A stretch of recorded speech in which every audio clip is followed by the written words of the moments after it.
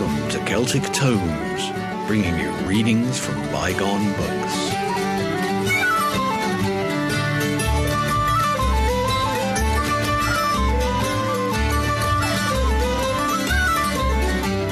Welcome to Celtic Tomes, bringing you readings by Gary and Ruth from the classic books of Celtic lore and study. Book 1, Chapter 6 of British Goblins. Welsh folklore, fairy mythology, legends and traditions.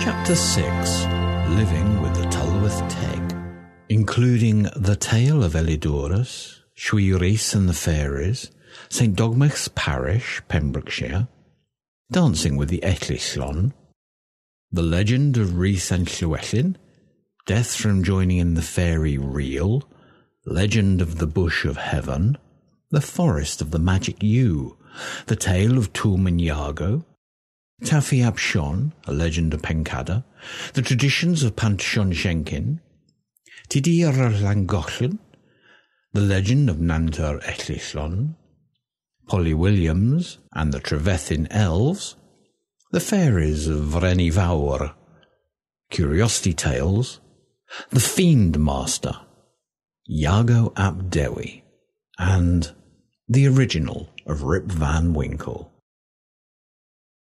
Section 1.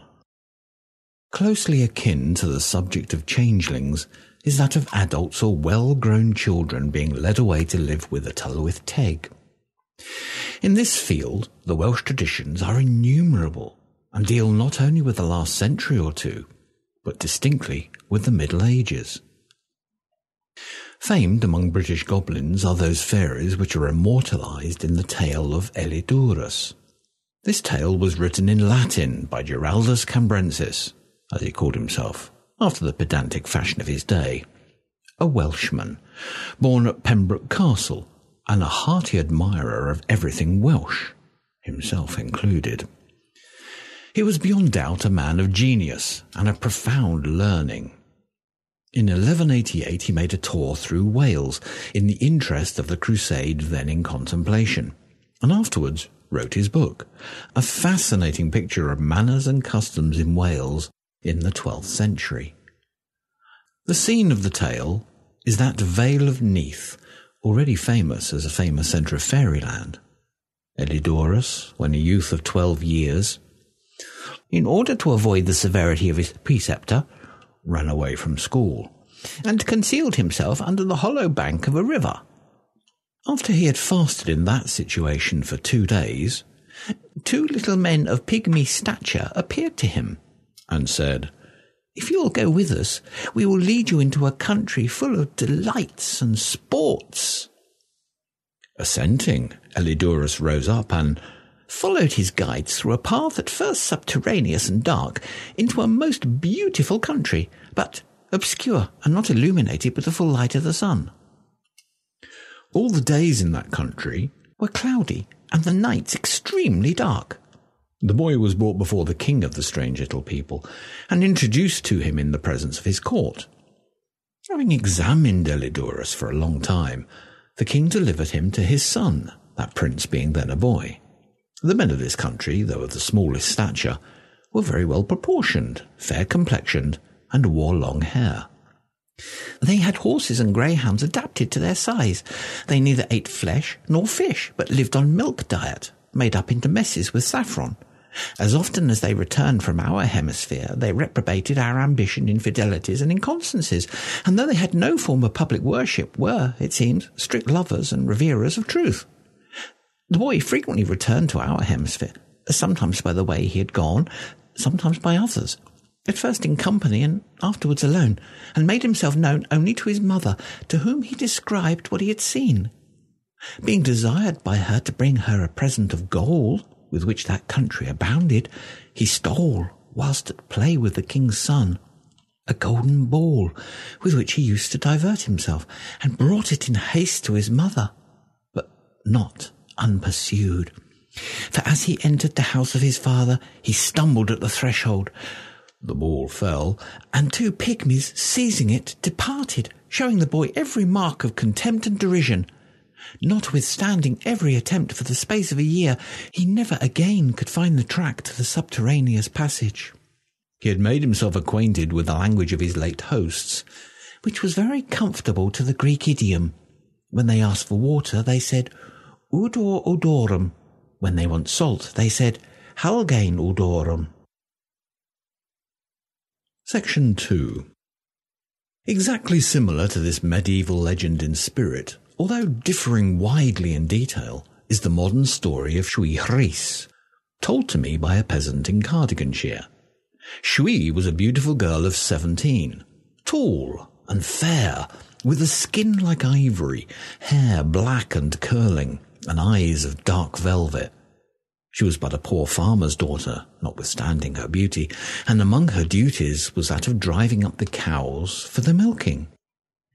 Over this work, she used to loiter, sadly, to pick flowers by the way, or chase the butterflies, or amuse herself in any agreeable manner that fortune offered.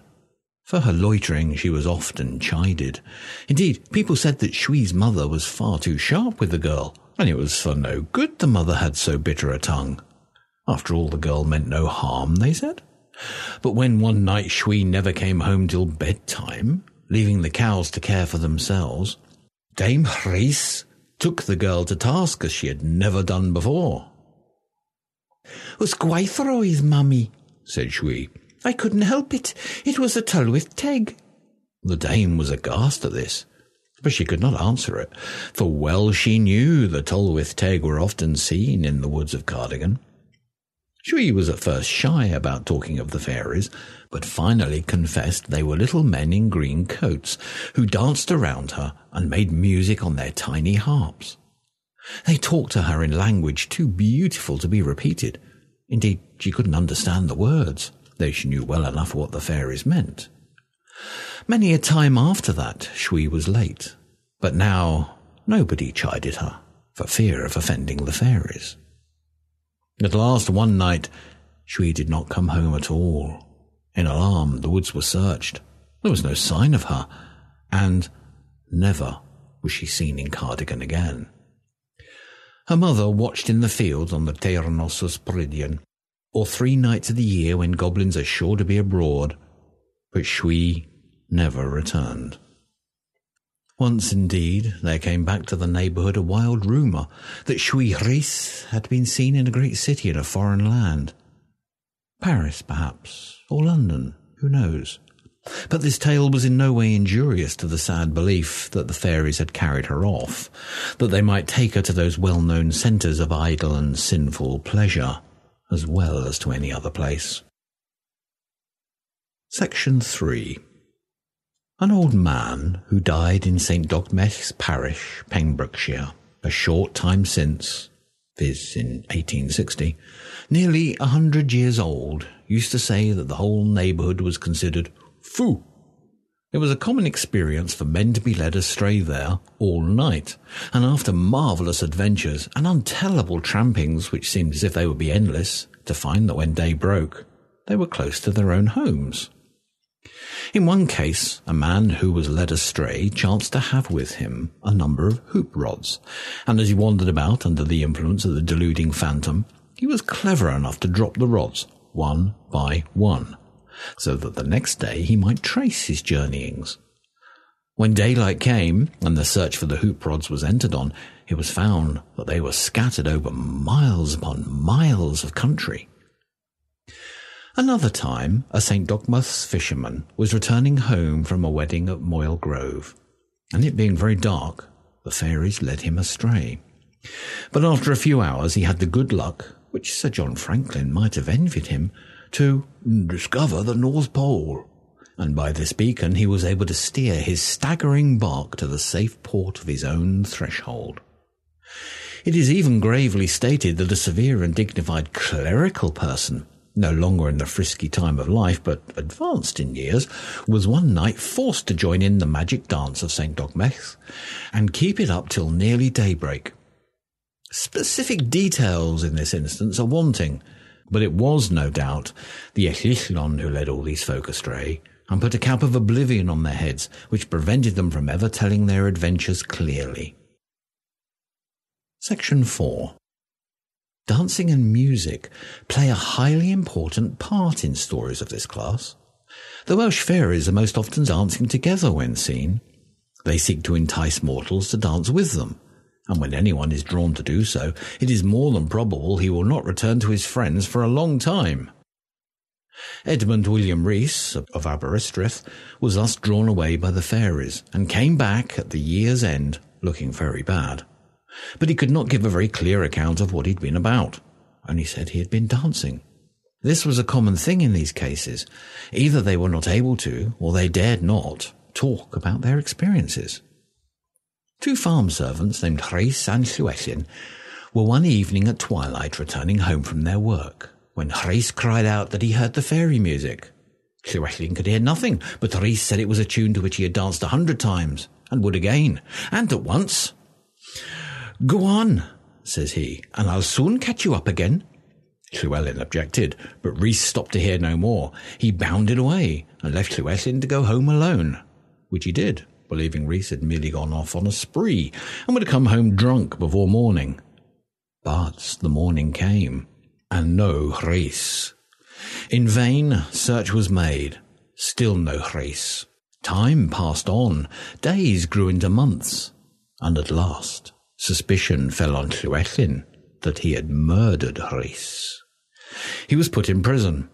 A farmer, learned in fairy lore, suspecting how it was, proposed that he and a company of neighbours should go with poor Llewellyn to the spot where he had last seen Rhys. Agreed. Arrived at the spot. "Hush," cried Llewellyn. "I hear music. I hear the sweet music of the harps." They all listened, but could hear nothing. "Put your foot on mine, Taffy," said Llewellyn to one of the company. His own foot was on the outward edge of a fairy ring as he spoke. Taffy put his foot on Llewellyn's, and so did they all, one after another. And then they heard the sound of many harps, and saw within a circle about 20 feet across great numbers of little people dancing round and round. And there was Rhys, dancing away like a madman. As he came whirling by, Llewellyn caught him by his smock frock and pulled him out of the circle. "Where are the horses? Where are the horses?" cried Rhys in an excited manner. "Horses indeed," sneered Llewellyn in great disgust. "Oof, go home. Horses." But Rhys was for dancing longer, declaring he had not been there 5 minutes. "You've been there," said Llewellyn, "long enough to come near getting me hanged anyhow." They got him home finally, but he was never the same man again. And soon after, he died. Section 5. In the great majority of these stories, the hero dies immediately after his release from the thraldom of the fairies. In some cases with a suddenness and a completeness of obliteration as appalling as dramatic. The following story, well known in Carmarthenshire, presents this detail with much force. There was a certain farmer who, while going early one morning to fetch his horses from the pasture, heard harps playing. Looking carefully about for the source of this music, he presently saw a company of Tylwyth Teg footing it merrily in a corridor. Resolving to join their dance and cultivate their acquaintance, the farmer stepped into the fairy ring. Never had man his resolution more thoroughly carried out, for having once begun the reel, he was not allowed to finish it till years had elapsed. Even then he might not have been released, had it not chanced that a man one day passed by the lonely spot, so close to the ring that he saw the farmer dancing. "Joke at only," cried the man. "God save us, but this is a merry one. Hey, hollo, man, what in heaven's name makes you so lively?" This question, in which the name of heaven was uttered, broke the spell which rested on the farmer, who spoke like one in a dream. "Oh, Dean," cried he, "what's become of the horses?" And then he stepped from the fairy circle and instantly crumbled away and mingled his dust with the earth. A similar tale is told in Carnarvon, but with the fairy dance omitted and a pious character substituted, which helps to indicate the antiquity of this class of legend by showing that it was one of the monkish adaptations of an earlier story. Near Clynnog, in Carnarvonshire, there is a place called Llwyn y Nedd, the Bush of Heaven, which thus received its name. In Clunnog lived a monk of the most devout life, who longed to be taken to heaven. One evening, whilst walking without the monastery by the riverside, he sat down under a green tree and fell into a deep reverie, which ended in sleep. And he slept for thousands of years. At last he heard a voice calling unto him, "Sleeper, awake and be up." He awoke. All was strange to him except the old monastery, which still looked down upon the river. He went to the monastery and was made much of. He asked for a bed to rest himself on, and got it. Next morning, when the brethren sought him, they found nothing in the bed but a handful of ashes. So in the monkish tale of the 5 saints who sleep in the cave of Caio reappears the legend of Arthur's sleeping warriors under Craig of Venus. Section 6. A tradition is current in Mathavarn, in the parish of Llanryn and the cantref of Cyfeillioch, concerning a certain wood called Frida Owen, the Forest of the Yew, that is so called on account of a magical yew tree which grows exactly in the middle of the forest. Under that tree there is a fairy circle called the Dancing Place of the Goblin. There are several fairy circles in the Forest of the Yew, but the one under the yew tree in the middle has this legend connected with it. Many years ago, 2 farm servants, whose names were Twm and Iago, went out one day to work in the Forest of the Yew. Early in the afternoon, the country became covered with so dense a mist that the yews thought the sun was setting, and they prepared to go home. But when they came to the yew tree in the middle of the forest, suddenly they found all light around them. They now thought it too early to go home, and concluded to lie down under the yew tree and have a nap. By and by Twm awoke, to find his companion gone. He was much surprised at this, but concluded Iago had gone to the village on an errand of which they'd been speaking before they fell asleep. So Twm went home, and to all inquiries concerning Iago, he answered, "Gone to the cobblers in the village." But Iago was still absent next morning, and now Twm was cross-questioned severely as to what had become of his fellow servant. And then he confessed that they had fallen asleep under the yew where the fairy circle was, and from that moment he had seen nothing more of Iago. They searched the whole forest over, and the whole country round for many days, and finally Twm went to a Gwr Cyfarwydd, or conjurer, a common trade in those days, says the legend. The conjurer gave him this advice: "Go to the same place where you and the lads slept. Go there exactly a year after the boy was lost. Let it be on the same day of the year and at the same time of the day, but take care that you do not step inside the fairy ring. Stand on the border of the green circle you saw there, and the boy will come out with many of the goblins to dance. When you see him so near to you that you may take hold of him, snatch him out of the ring as quickly as you can." These instructions were obeyed. Iago appeared dancing in the ring with the Tylwyth Teg, and was promptly plucked forth.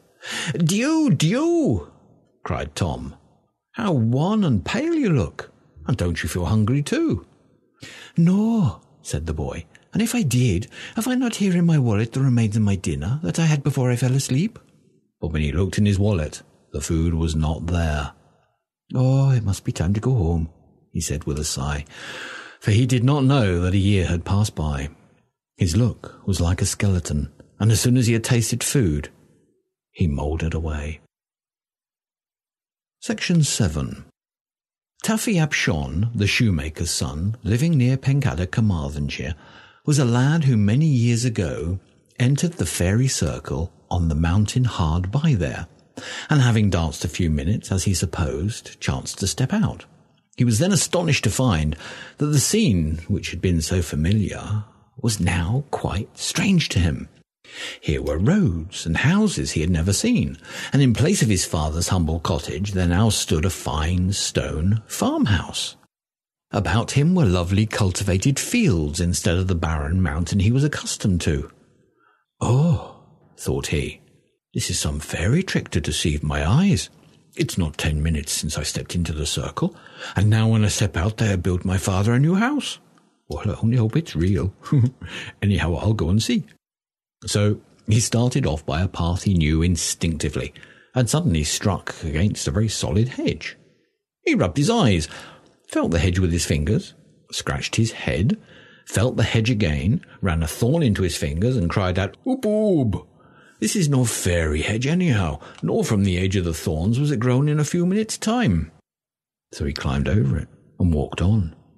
"Here was I born," said he, as he entered the farmyard, staring wildly about him. "And not a thing here do I know." His mystification was complete when there came bounding towards him a huge dog, barking furiously. "Oh, what dog is this? Get out, you ugly brute! Don't you know I'm master here? At least when mother's from home, for father don't count." But the dog only barked the harder. "Surely," muttered Taffy to himself, "I've lost my road, and I'm wandering through some unknown neighbourhood. But no, yonder is the carrick here." And he stood staring at the well-known erect stone thus called, which still stands on the mountain south of Pencader. And it is supposed to have been placed there in ancient times to commemorate a victory. As Taffy stood thus looking at the long stone, he heard footsteps behind him, and turning, beheld the occupant of the farmhouse, who had come out to see why his dog was barking. Poor Taffy was so ragged and wan that the farmer's Welsh heart was at once stirred to sympathy. "Who are you, poor man?" he asked. To which Taffy answered, "I know who I was. I do not know who I am now. I was the son of a shoemaker who lived in this place this morning. For that rock, though it's changed a little, I know too well." "Poor fellow," said the farmer, "you've lost your senses. This house was built by my great-grandfather, repaired by my grandfather, and that path there, which seems newly built, was done about 3 years ago at my expense. You must be deranged, or have missed the road, but come in and refresh yourself with some victuals, and rest." Taffy was half persuaded that he had overslept himself and lost his road. But looking back, he saw the rock before mentioned and exclaimed, "It's but an hour since I was on yonder rock, robbing a hawk's nest." "Where have you been since?" Taffy related his adventure. "Ah," quoth the farmer, "I see how it is. You've been with the fairies. Pray, who was your father?" "Shon Evan, a Crydd o Glanryd," was the answer. "I never heard of such a man," said the farmer, shaking his head. "Nor of such a place as Glanryd either, but no matter. After you've taken a little food, we'll step down to Catty Shon at Pencader, who'll probably be able to tell us something." And with this he beckoned Taffy to follow him, and walked on. But hearing behind him the sound of footsteps growing weaker and weaker, he turned round, when to his horror he beheld the poor fellow crumble in an instant to about a thimbleful of black ashes. The farmer, though much terrified at this sight, preserved his calmness sufficiently to go at once and see old Catty, the aged crone he had referred to, who lived at Pencader nearby. He found her crouching over a fire of faggots, trying to warm her old bones. "And how do you do the day, Catty Shon?" asked the farmer. "Ah," said old Catty, "I'm wonderful well, farmer, considering how old I am." Yes, you're very old. Now, since you are so old, let me ask, do you remember anything about Shon o Crydd o Glanryd? Was there ever such a man, do you know?" Oh, Shon Glanryd. Oh, I have some faint recollection of hearing my grandfather, old Evan Shenkin, Penverdia, relate that Shon's son was lost one morning, and they never heard of him afterwards, so that it was said he was taken by the fairies. His father's cot stood somewhere near your house." "Were there many fairies about at that time?" asked the farmer. "Oh, yes. They were often seen on yonder hill, and I was told that they were lately seen in Pant on Shenkin, eating flummery out of eggshells, which they'd stolen from a farm hard by." "Dear Anwylfi," cried the farmer. "Dear me, I recollect now. I saw them myself." Pant on Shenkin, it must be here remarked, was a famous place for the Carmarthenshire fairies. The traditions thereabout respecting them are numerous. Among the strangest is that a woman once actually caught a fairy on the mountain near Pant on Shenkin, and that it remained long in her custody, retaining still the same height and size, but at last made its escape. Another curious tradition relates that early one Easter Monday, when the parishioners of Pencader and Caio were met to play at football, they saw a numerous company of Tylwyth Teg dancing. Being so many in number, the young men were not intimidated at all, but proceeded in a body towards the puny tribe, who, perceiving them, removed to another place. The young men followed, whereupon the little folks suddenly appeared dancing at the first place. Seeing this, the men divided and surrounded them, when they immediately became invisible and were never more seen there. Section 8. Ignorance of what transpired in the fairy circle is not an invariable feature of legends like those we've been observing. In the story of Tudur of Llangollen, preserved by several old Welsh writers, the hero's experiences are given with much liveliness of detail.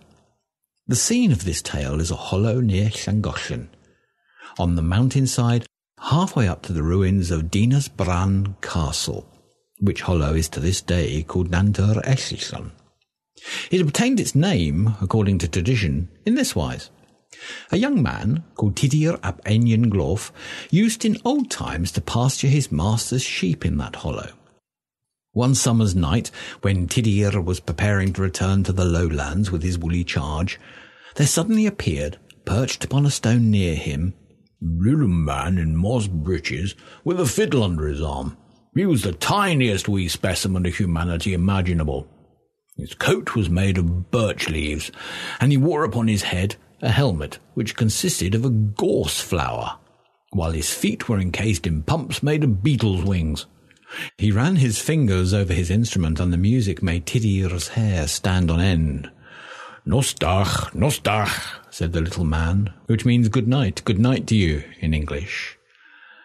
"Ach, ich chwithai," replied Tudur, which again in English means same to you. And then continued the little man, "You're fond of dancing, Tudur. If you but tarry a while, you shall behold some of the best dancers in Wales, and I'm the musician." Quoth Tudur, "Then where is your harp? A Welshman even cannot dance without a harp." "Oh," said the little man, "I can discourse better dance music upon my fiddle." "Is it a fiddle you call that stringed wooden spoon in your hand?" asked Tudur, for he had never seen such an instrument before. And now Tudur beheld through the dusk hundreds of pretty little sprites converging towards the spot where they stood, from all parts of the mountain. Some were dressed in white, and some in blue, and some in pink, and some carried glowworms in their hands for torches. And so lightly did they tread that not a blade nor a flower was crushed beneath their weight. And every one made a curtsy or a bow to Tudur as they passed, and Tudur doffed his cap and moved to them in return. Presently the little minstrel drew his bow across the strings of his instrument, and the music produced was so enchanting that Tudur stood transfixed to the spot. At the sound of the sweet melody, the Tylwyth Teg ranged themselves in groups and began to dance.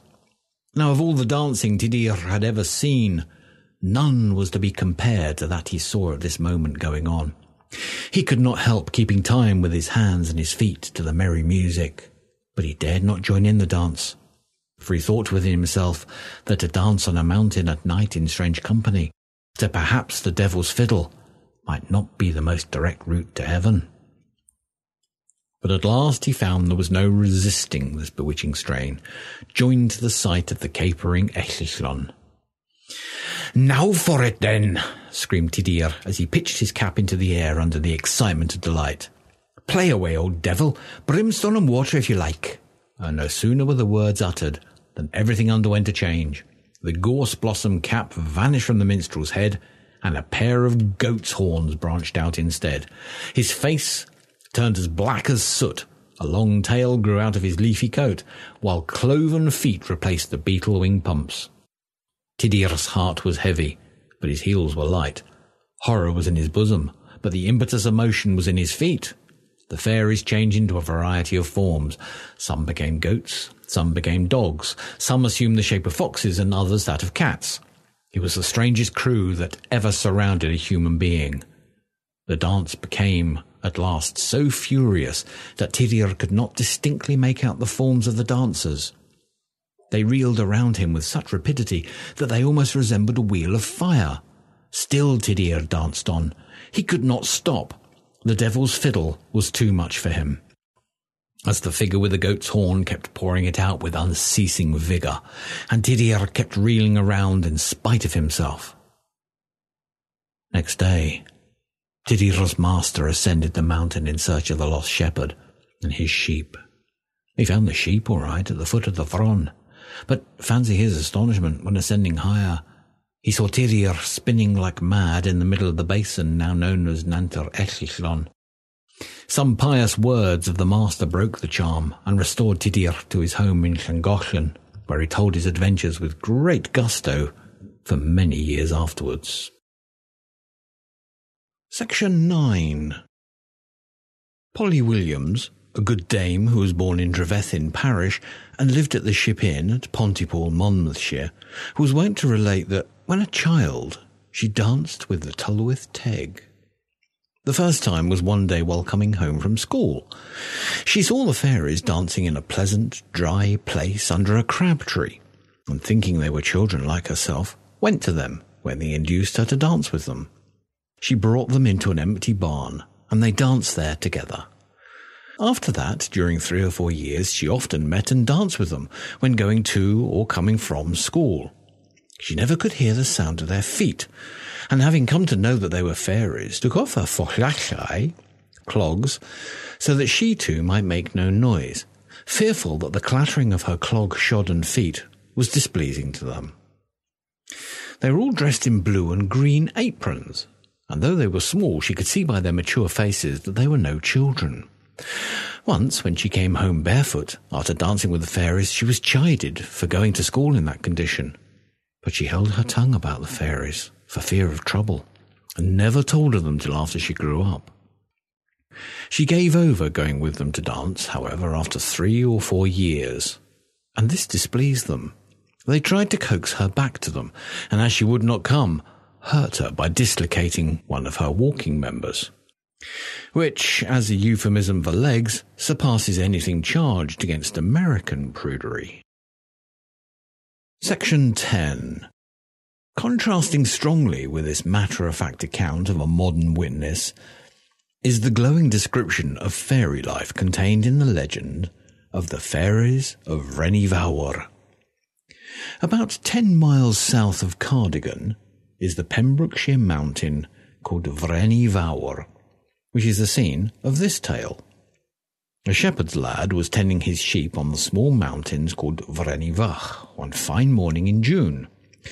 Looking to the top of Frennifawr to note what way the fog hung, for if the fog on that mountain hangs on the Pembrokeshire side there'll be fair weather, if on the Cardigan side storm, he saw the Tylwyth Teg, in appearance like tiny soldiers, dancing in a ring.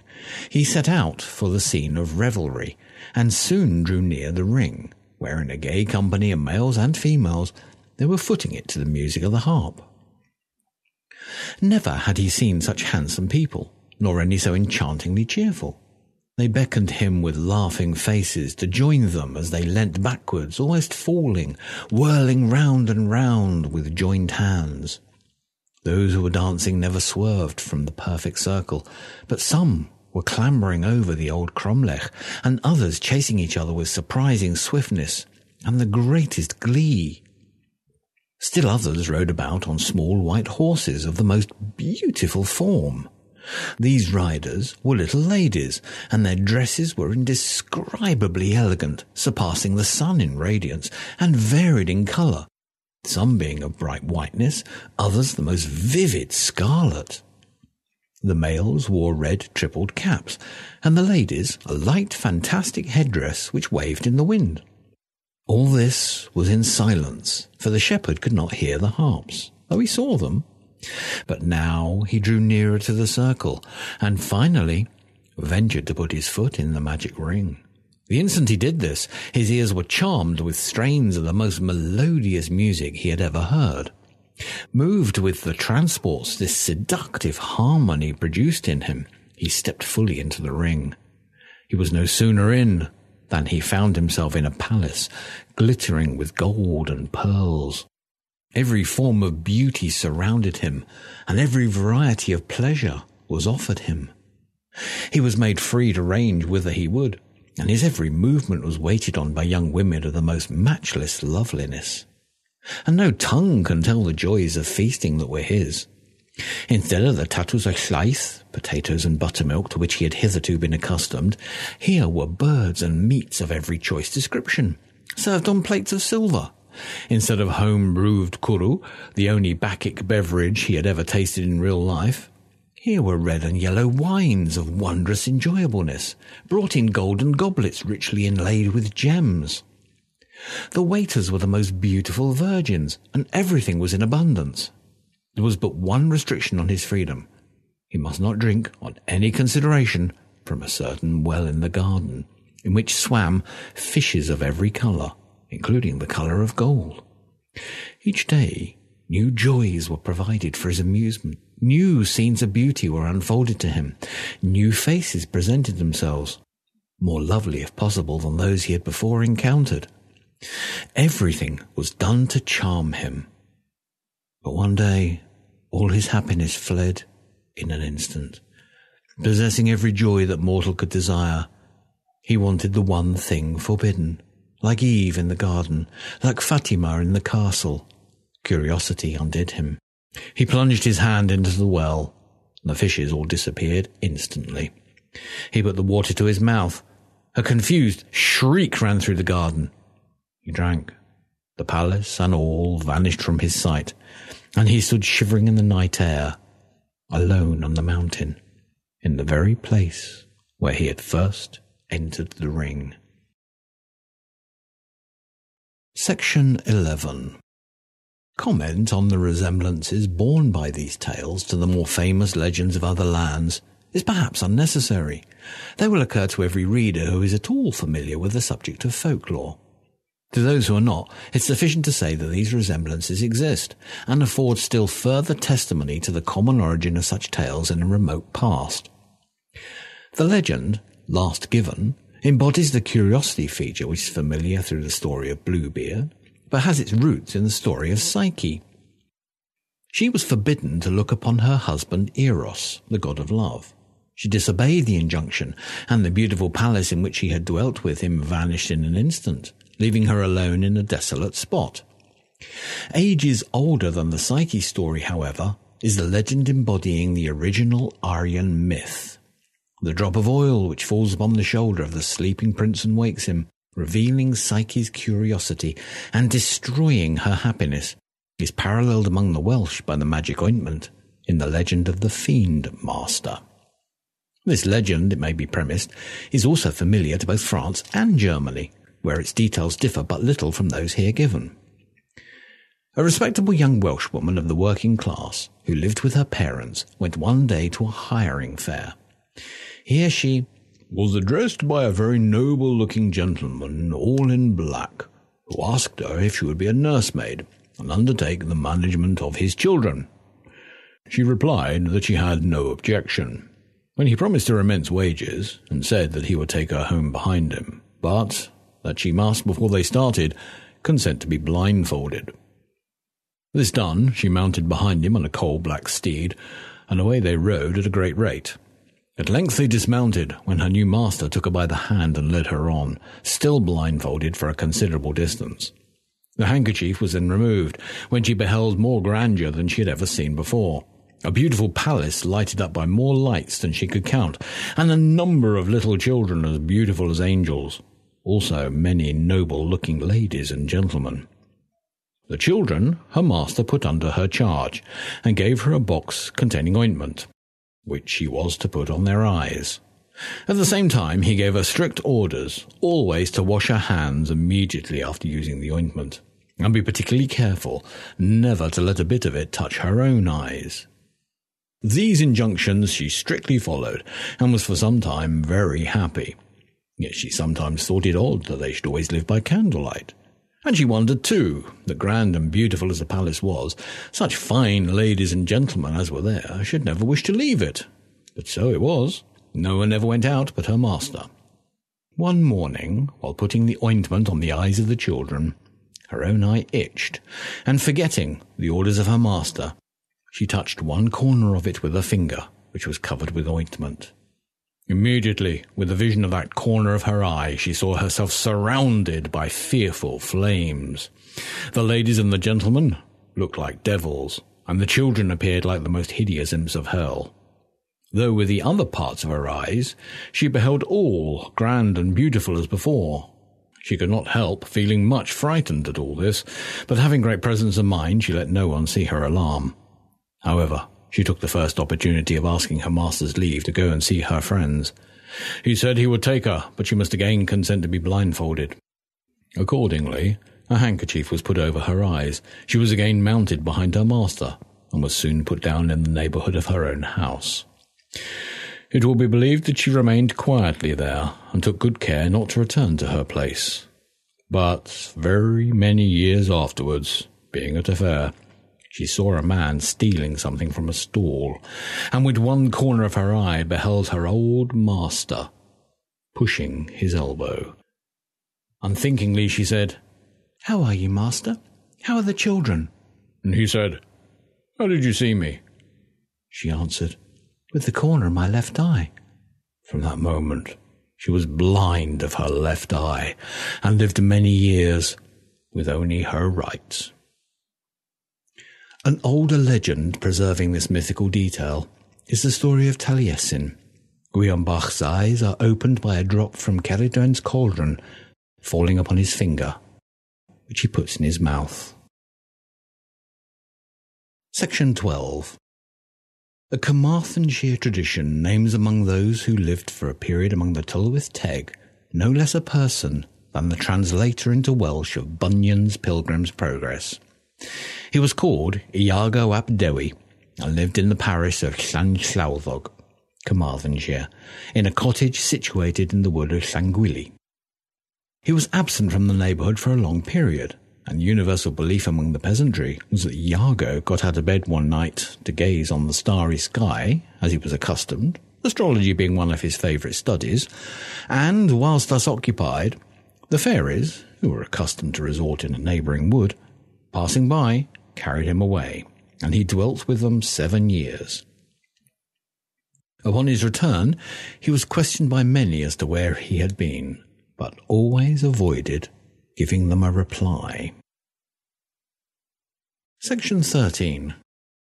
The wide field of interest opened up in tales of this class is a fascinating one to the students of fairy mythology. The whole world seems to be the scene of such tales, and collectors of folklore in many lands have laid claim to the discovery of the original on which the story of Rip Van Winkle is based. It's an honour to American genius, to which I cannot forbear a passing allusion, that all of these legends none has achieved so wide a fame as that which Washington Irving has given to our literature, and Joseph Jefferson to our stage. It is more than probable that Irving drew his inspiration from Grimm, and that the Catskills are indebted to the Harz Mountains of Germany for their romantic fame. But the legends are endless in which occur this unsuspected lapse of time among supernatural beings, and the wandering back to the old home to find all changed. In Greece, it is Epimenides, the poet, who, while searching for a lost sheep, wanders into a cave where he slumbers 47 years. The Gaelic and Teutonic legends are well known, but our wonder at the vitality of this myth is greatest when we find it in both China and Japan. In the Japanese account, a young man fishing in his boat on the ocean is invited by the goddess of the sea to her home beneath the waves. After 3 days, he desires to see his old mother and father. On parting, she gives him a golden casket and a key, but begs him never to open it. At the village where he lived, he finds that all is changed, and he can get no trace of his parents until an aged woman recollects having heard of their names. He finds their graves 100 years old. Thinking that 3 days could not have made such a change and that he was under a spell, he opens the casket. A white vapour rises, and under its influence the young man falls to the ground. His hair turns grey, his form loses its youth, and in a few moments he dies of old age. The Chinese legend relates how two friends, wandering amongst the ravines of their native mountains in search of herbs for medicinal purposes, come to a fairy bridge where two maidens of more than earthly beauty are on guard. They invite them to the fairy land which lies on the other side of the bridge, and the invitation being accepted, they become enamoured of the maidens and pass what to them seems a short though blissful period of existence with the fairy folk. At length they decide to revisit their earthly homes and are allowed to return, when they find that 7 generations have lived and died during their apparently short absence, they themselves having become centenarians. In China, as elsewhere, the legend takes diverse forms.